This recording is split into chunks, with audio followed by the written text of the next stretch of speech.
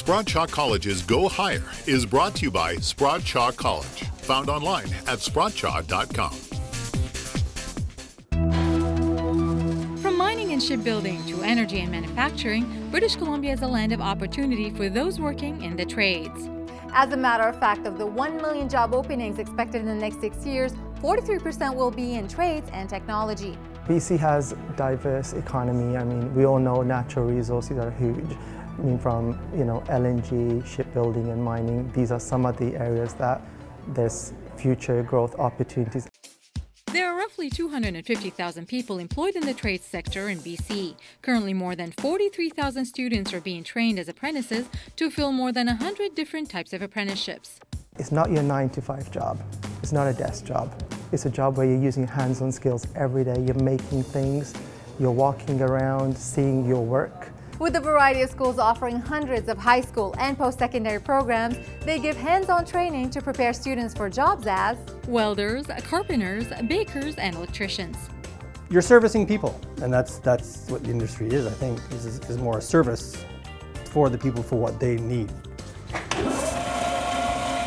Byron Ritchie is in his 4th year of the Construction Electrician Apprenticeship program. So you're learning all about motor controls, you're learning about motors and how they run and how they work and how they get their power and do all that stuff. And you're also learning about transformers and how they all work and to transform power from high voltage to low voltage and bring it into a house system. He has been in the business for 26 years, training on the job, but he wanted to obtain his apprenticeship certificate to supplement his experience.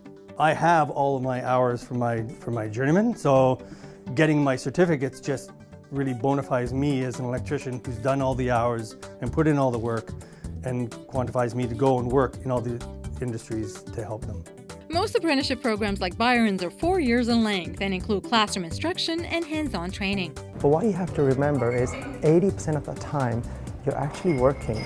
So it's kind of like you're getting paid to learn. And 20% of that is in the classroom. And for employers who sponsor students, the benefits of hiring an apprentice are huge. As an employer hiring an apprentice, the rate of return for every $1 invested by that employer is $1.47 return.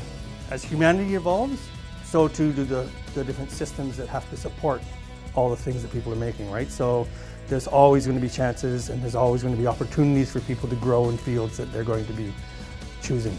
So if you enjoy working with your hands and you pride yourself on paying attention to detail, then a career in the trades is for you. In Vancouver, I'm Jeannie Tozy for Go Higher.